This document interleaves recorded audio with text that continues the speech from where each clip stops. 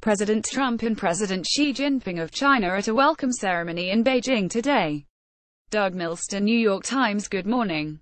Here's what you need to know. In China, Trump tries flattery. President Trump, on a state visit to Beijing, heaped praise on President Xi Jinping today and said that the US and China had the power to liberate the world from the North Korean menace. Mr.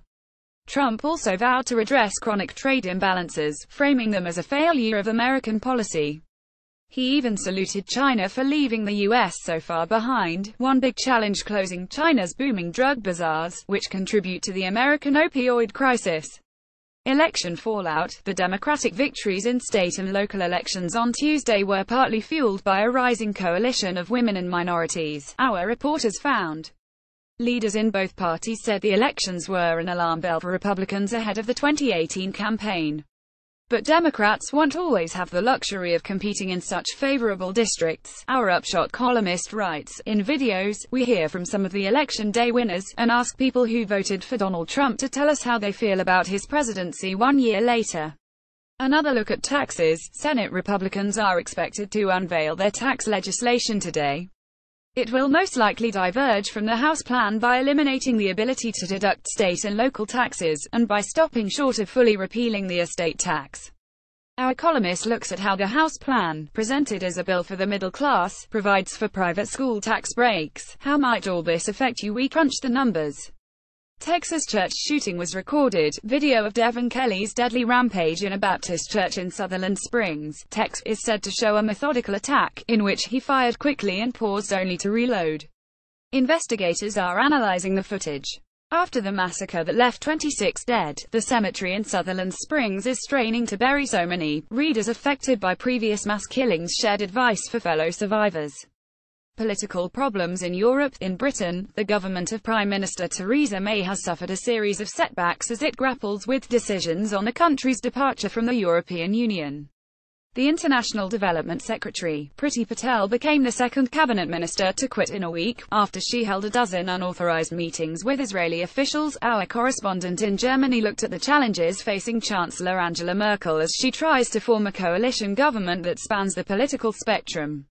One analyst gave Ms. Merkel a 2-to-1 chance of success. The Daily Lessons from Virginia. We discuss election results with Stephen Bannon, President Trump's former chief strategist. Listen on a computer, an iOS device or an Android device. Business. The Trump administration is said to have called on Time Warner to sell assets, potentially including CNN, as a condition of its merger. Uber's Dara Khosrowshahi will give his first public interview since he took the helm of the embattled ride-hailing giant at our DealBook annual conference today. Check our site for coverage. U.S. stocks were up on Wednesday. Here's a snapshot of global markets. Smarter living tips, both new and old, for a more fulfilling life. The biggest video games and consoles this holiday season. We have a guide. When giving to charity, research can make a big difference. Recipe of the day: forget their usual sides and make sweet and store cauliflower. Noteworthy: hearing the digital future. In today's 360 video, join Jaron Lanier, a virtual reality pioneer, as he discusses his obsession with music, partisan writing you shouldn't miss. Writers from across the political spectrum discuss the election results, imagining the future of cars. The Times magazine has devoted an entire issue to the question of autonomous cars and the future they could usher in. 2 weeks to Thanksgiving.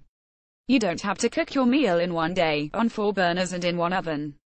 But we can show you how. Falling in love is good for you.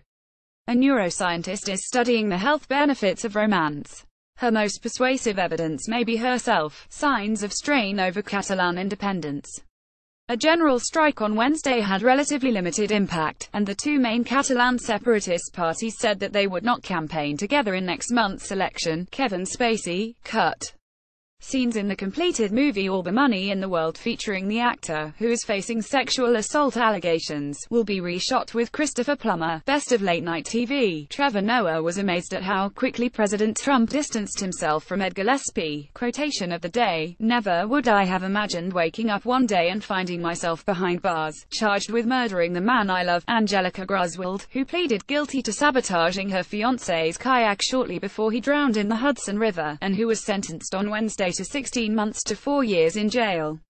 Backstory: news of a butter shortage in France spurred newsroom chatter about one of the country's signature treats, the croissant.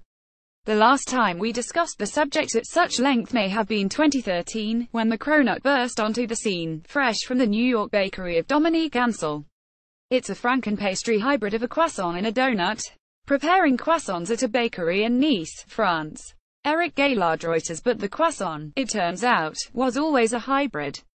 According to local law and the Larousse Gastronomique, it was created in Budapest in 1686, or Vienna in 1683, to celebrate the defeat of the Ottomans, and was later adopted by the French. The crescent-shaped, the story goes, was inspired by the Ottoman flag. We asked the head of our cooking department, Sam Sifton, for a recipe, but it turns out we're still working on one.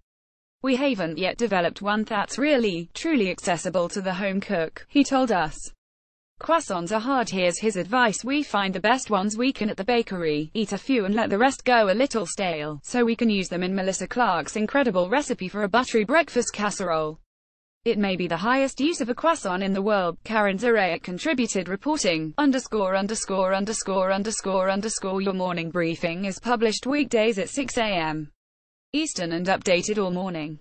Browse past briefings here. If photographs appear out of order, please download the updated New York Times app from iTunes or Google Play.